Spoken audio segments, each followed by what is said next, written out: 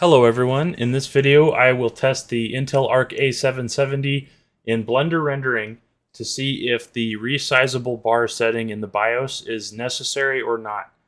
This question has come up online a lot and I wanted to answer it for Blender renders on this video. On the screen you can see me changing the BIOS so that resizable bar is disabled. So I've added a line here to my benchmark results, and you can see on this line and on this line I've got some Blender 3.5 and 3.6 rendering results on the A770, and there was a big improvement due to drivers between Blender 3.5 and 3.6. So we're going to test without resizable bar, and this is on the same machine, so let me sign into that real quick. I'll pull up the task manager here so you can see it's the same i5-10400 CPU with 32 gigs of RAM at 3200 megahertz, and there is the ARC GPU. So just to help prove that resizable bar is disabled, the support assist and the Intel ARC control programs are both complaining about me not enabling the resizable bar. So let's go into the settings here. So right here, you can see it says resizable bar is disabled. It is supported on this motherboard, but I have disabled it manually. Okay, so that's what we're dealing with. Let's run a few benchmark scenes and compare them to the other results that I've got. So let's just get right into it. I am going to open up Blender. This is Blender 3.6, and I'm using the newest drivers, so that should all be helping us get the maximum performance still. And Intel Ombre will be enabled for this set of tests as well. So that should be consistent with my other Blender 3.6 tests. I'll switch this to GPU compute. We'll go into preferences. Okay, so you can see in cycles I'm using one API on the ARC A770 and Ombre on GPU is enabled. So I'm just going to go ahead and run this image. Okay, so just past 45 seconds, so let's go log that on our results page here. So we're just gonna call it 45. It was just a little over, and we'll swing back at the end and kind of compare everything. So let's move right on to the barbershop scene. And like I said, this is the same computer that I tested this GPU in originally. So nothing else is different except for the REBAR setting. I'm just going to switch to GPU compute. I'm running frame 100, which is what I always do in this scene. We'll check the preferences to make sure everything's selected. It looks like it's good to go. And we will render the image. Okay, the barbershop scene took 3 minutes and 16 seconds, which is 196 seconds. So let's go log that. 196. Stick around till the end. We'll go through these more mathematically and we'll make a conclusion. But this is the Scanlands, which is the Blender 3.3 LTS splash screen. Everything is the same settings on this one, so let's go ahead and render this image. Okay, so the Scanlands scene took 2 minutes and 8 seconds, which is 128 seconds, so let's go log that. 128 seconds is what it took on the Scanlands scene, so I'll save that. And now let's go through and we will isolate just the Intel ARC A770 results, and then we can kind of see what the impact of not having resizable bar is. So we're going to select just the A770 results. We'll hit OK. Now it pulls up these. This is with 3.6 new drivers. This is the same technically, but no resizable bar, okay? So why this matters. When people buy these for rendering farms, which is what I did, they want to be able to throw the GPU into an older system. So mine are old Dell T3600 precision workstations. And this GPU would be great in that machine, except if we sort this,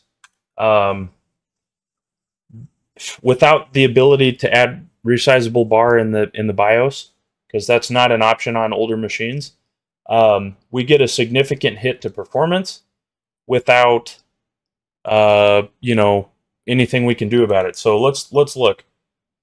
So this top result was the newest drivers on Blender 3.6, and it took 38 seconds.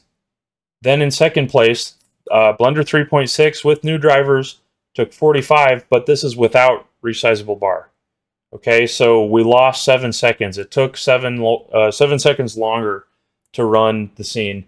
And then 5 more seconds was the Blender 3.5 with older Intel drivers. We're still getting a little benefit from the new driver, but just 5 seconds, whereas we would get 12 seconds of benefit in the classroom scene. So you lose 7 seconds of performance for no reason if you do not enable resizable bar. So let's go to Barbershop scene. Now where this is really going to start to matter is where you have heavier scenes, because you're going to spend hours and hours rendering, and any little percentage difference is going to be a big problem. So let's sort these. This is 3.6, new drivers. I'll go ahead and copy that text. We'll put it right in there. So Barbershop scene, exact same result basically. So everything optimized on the ARC A770. With new drivers in Blender 3.6, we get 173 seconds. Everything optimized except no resizable bar. It jumps up 23 seconds. We lost 23 seconds of performance to 196 seconds. And that is only 4 seconds faster than the old drivers with Blender 3.5. So significant loss in performance. On this scene, we lost 11.7% of the performance just to not have resizable bar enabled. So if you're willing to take that hit and the ARC GPUs are still worth it to you, then that's fine. But going from 173 to 196 seconds on this test is not great, because imagine in animation you're going to do that thousands of times in a row. So you're going to lose a lot of time and spend a lot of power for no reason. And we're going to go to the Scanlands scene, and we'll set this up the exact same way. We're going to select only the Intel ARC, filter by fastest time.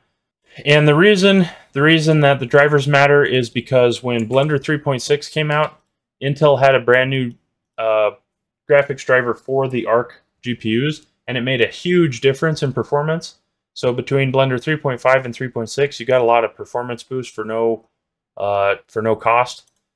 But as you can see, Blender 3.6 with new drivers took 109 seconds. 3.6 with new drivers but resizable bar turned off took an extra 19 seconds. And then, so that one's actually a little closer to the Blender 3.6 result with everything optimized.